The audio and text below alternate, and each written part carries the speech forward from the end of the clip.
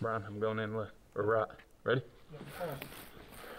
You are watching a drill unfold inside an East Tennessee school. Loudon Police decided months ago to set this active shooter training for today.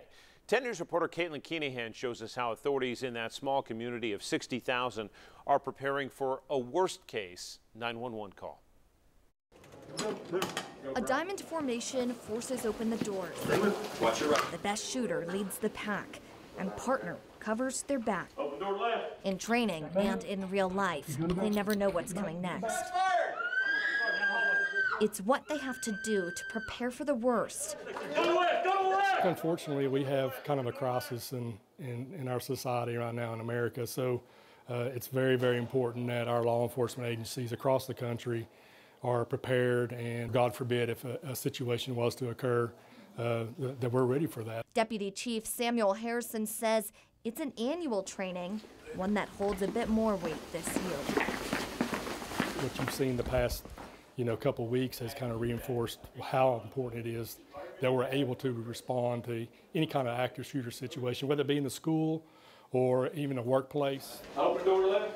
They'll test response in 2s and 4s. Coming up. Checking empty rooms.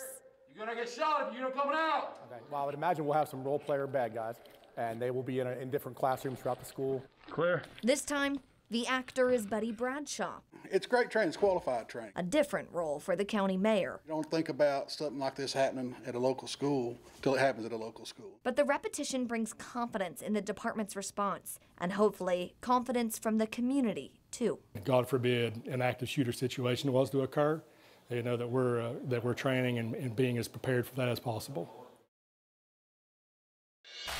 Caitlin joins us now. Similar training going on across the country. Caitlin, you learned what made today different.